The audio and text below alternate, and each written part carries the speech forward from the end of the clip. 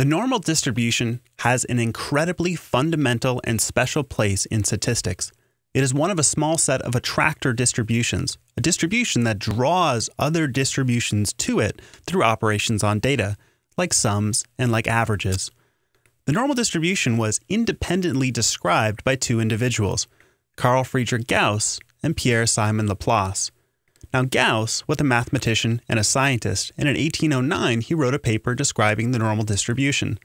If you ever want to feel inadequate about yourself, read about the achievements of Carl Friedrich Gauss.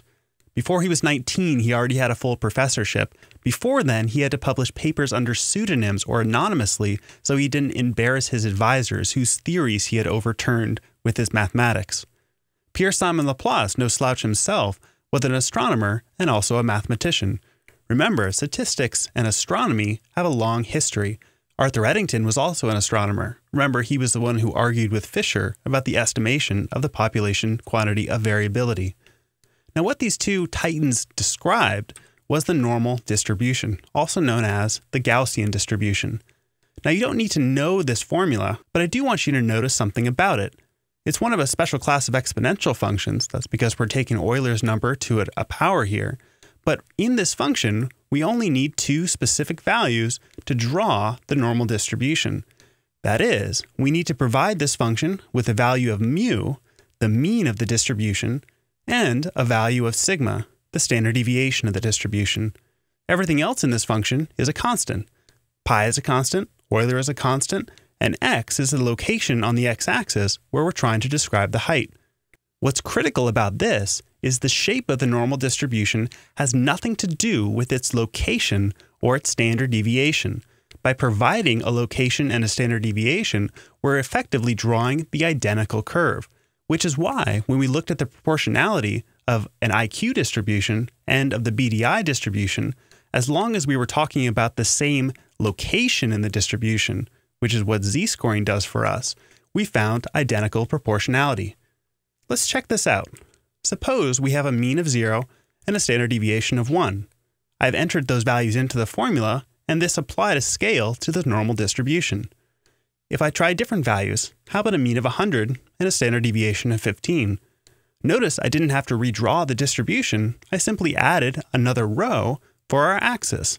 That is, a location of 1 for that first distribution, which actually happened to be the z distribution, is really the same as a location as 115. Let's try the BDI distribution, a mean of 16 and a standard deviation of 4. Notice again, I didn't have to redraw this distribution. Instead, I just added another axis. All of these locations are, in essence, the same place on a normal distribution. So me asking the question, what proportion is beyond a z-score of 1, is the same thing as saying beyond a value of 115 on an IQ distribution or beyond a value of 20 on the BDI distribution. They're all identical. Now let's go back to that first distribution, the one that had a mean of 0 and a standard deviation of 1, because this is a rather important distribution in statistics and one we'll talk about at length. This is known as the z-distribution, which is just a normal distribution with a mean of 0 and a standard deviation of 1. Remember, what's convenient about z-scores is we can bring any other distribution to have a mean of 0 and a standard deviation of 1. If the distribution we're converting starts off with a normal shape, then, after we z-score all the values, it will be this distribution. As we'll see, there are very important things in statistics that are normally distributed, so it's going to be important that we know a little bit about the proportionality of this z distribution. I'll give you some rough proportions here. Now, these proportions are approximate, but give us an idea of the area under the curve. Notice, if I bring back the scales from before, let's actually try to answer the questions I posed earlier, specifically the proportion of an IQ distribution greater than 115, or the proportion of a BDI distribution greater than 20. Notice these are the exact same locations as a z distribution at 1, and if we add up the rough proportions, 0.14 plus 0.02, we get the value we found before, around 0.16.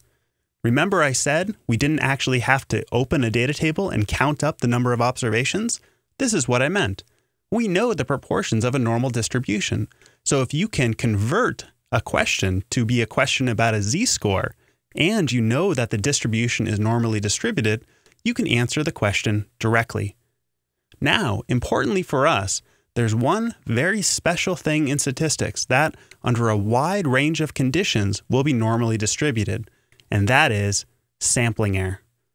Remember, sampling error is the error that exists between our sample statistics and our population parameters. And again, under a wide range of conditions, sampling error will be normally distributed. Because we know a lot about the normal distribution, we're going to be able to quantify and predict how much sampling error we should expect to get, which is going to give us the key to making inferences about populations from samples.